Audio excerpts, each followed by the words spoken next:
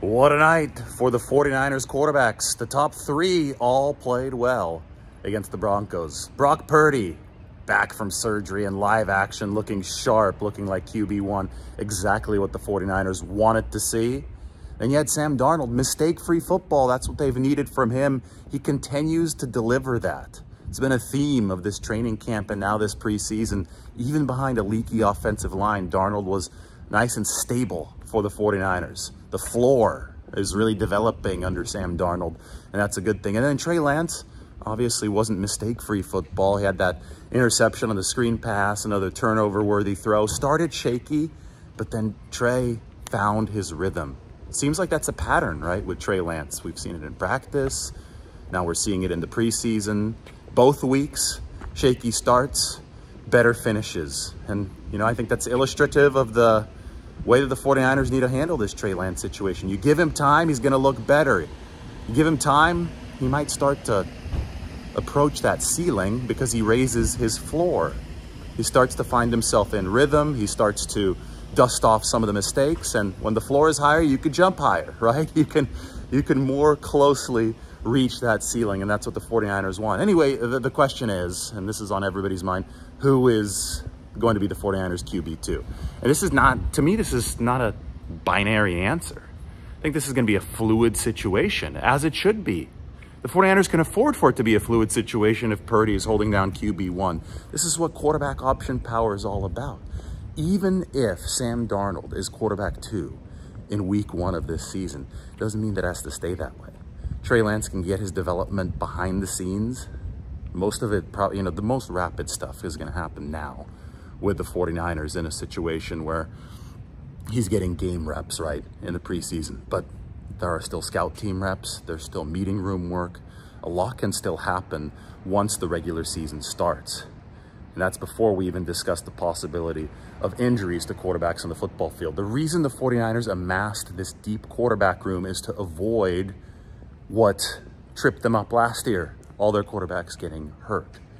So they have all these options now. We haven't even gotten to the fourth layer, which is Brandon Allen. He didn't play last night. They have all these options, and now they can let things brew behind the scenes. Now we still have one more preseason game, so it's going to be a lot of fun to watch Darnold and Lance next week. But we could see where this is heading. And yesterday, this headed in the direction the 49ers wanted to head. I talked all camp about how it looks like the 49ers have the potential of a strong quarterback room, multiple competent options. You saw multiple competent options on the field against the Denver Broncos. Well, you know, we could start with Purdy. There's not, you know, all that much to write home about. He was sharp. He took a hit, and he absorbed the hit, and he stayed healthy. He was confident. He looks physically strong. That's all great. With Sam Darnold, boy, he's got electric arm talent. There was a throw from near side hash mark to opposite side boundary, 3rd and 10, where he hit Daz Newsome, 49ers reserve receiver. Just a lightning strike. Awesome throw. And that set up the 49ers touchdown to Jack Coletto, which Sam Darnold executed just a play or two later. I mean, when you look at Sam, the interceptions had been the issue in the past. And he's not throwing them right now for the 49ers. And it obviously is too early to take a victory lap on that if you're a big Sam Darnold person, although I don't see many of those online. But, I mean, he is trending in such a good direction. He's taking care of the football.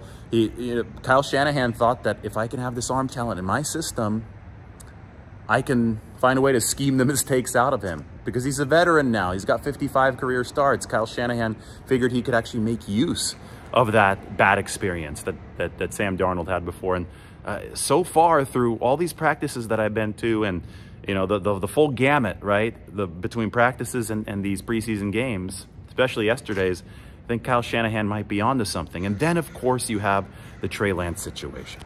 He worked on his mechanics this offseason to the point where the release is so much quicker. So many people were doubting Trey Lance, right, when this offseason started and they heard that he was working on the mechanics. They said, oh, he'll never be able to carry those over into a game. He's going to revert back to the poor mechanics as soon as he can get hit. That hasn't happened. It's really, really worth noting that that has not happened. The people who doubted Trey Lance and his ability to stay mechanically good have been wrong. The mechanics are still there. The improvements are still there, even though the 49ers are now in live contact situations. And you're seeing it translate into greater accuracy. Trey's always been decent with the intermediate throws. It's been the short throws, like the screen pass yesterday, that have given him some trouble. His intermediate game is rock solid, and I think it's gotten even better. Some of the intermediate passes that Trey made down the stretch yesterday that bring the 49ers back to win. Talk about the precise laser beam to Willie Snead on the in cut. Then you talk about the seam pattern to Cameron Latu. There was even one where Trey got drilled, stood in the pocket like a man, was throwing the corner to Cameron Latu.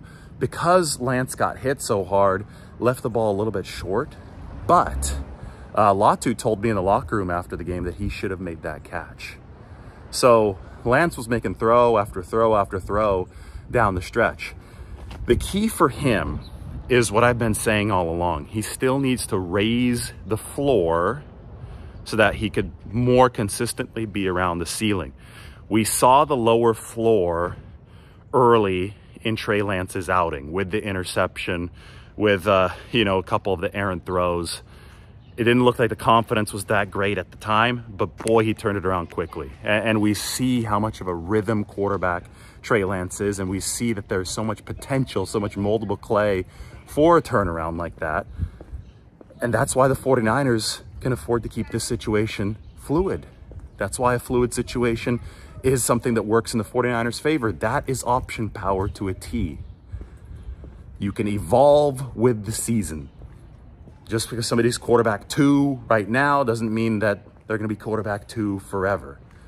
Realities of football change. It's a chaotic, violent sport, and the 49ers' goal is to insulate their quarterback room in a way that is compliant, in a way that works with the often changing realities of the sport of football. So that's how they're looking at Trey Lance.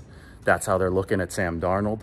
That's how they're looking at Brock Purdy too. Obviously, Purdy is the most stable commodity that the 49ers have, but it certainly is nice to have 2 commodities with potential at quarterback 2 and quarterback 3. All right, so here's how today's gonna work.